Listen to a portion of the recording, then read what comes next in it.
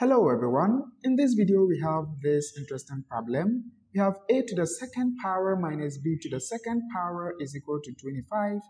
Then we also have a times b to be 30 and we have to find the value of a plus b. But before we begin, if you are new here, please consider subscribing and also don't forget to like this video. Now let's get started. Considering the left hand side of this equation, you can see this is difference of two squares, so we can write it as a plus b times a minus b, and this is equal to 25. Now let's go ahead and then raise each side of this equation to the second power. We can write the left hand side as a plus b all squared times a minus b all squared, and this is equal to 25 squared is 625. Now expanding this whole thing, we have a squared plus b squared plus 2ab times, now let's expand this whole thing, we have a squared plus b squared minus 2ab, and this is equal to 625. Now let's pay attention to this whole thing.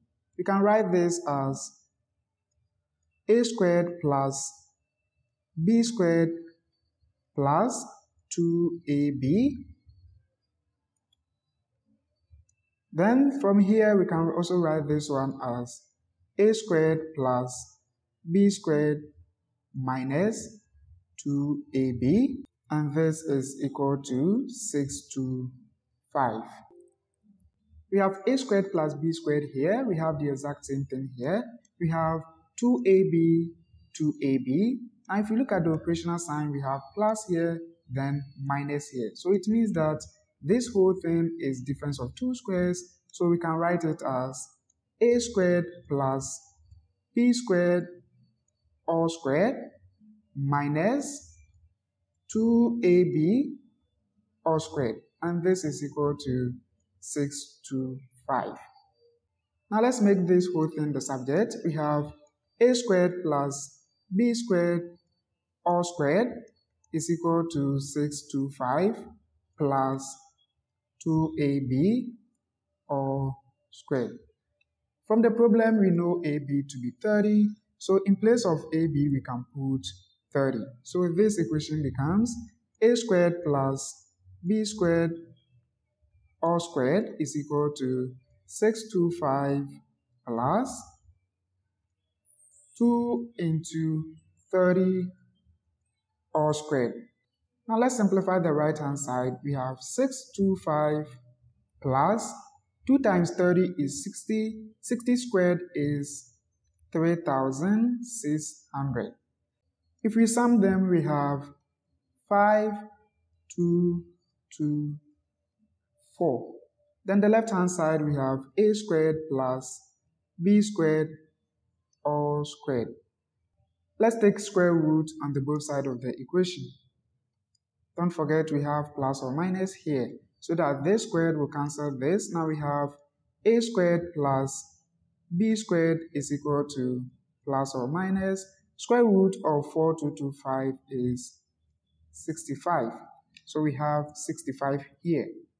Now remember, if we have a plus b all squared, if we expand this, we have a squared plus b squared plus 2ab.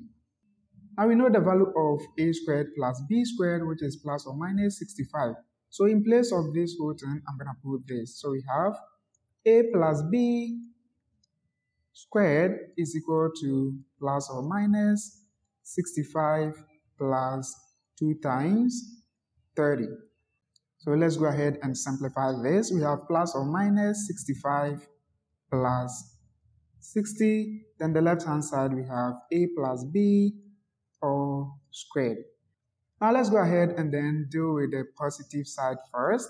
So we have 65 plus 60, which is equal to 125. So we have a plus b all squared is equal to 125. We are looking for a plus b, so let's take square root on the both sides of the equation. We have plus or minus here. This square will cancel this square root. So we have a plus b is equal to plus or minus square root of 125 is the same as 25 times 5, which is the same as plus or minus square root of 25 times square root of 5. Now we know that square root of 25 is 5, then we have square root of 5 here. So it means that a plus b is equal to plus or minus 5 root 5. Then let's consider the negative side. We have a plus b all squared is equal to negative 65 plus 60. And this is equal to negative 5. Now we are looking for a plus b, so let's take square root on the both sides of the equation. We have plus or minus here.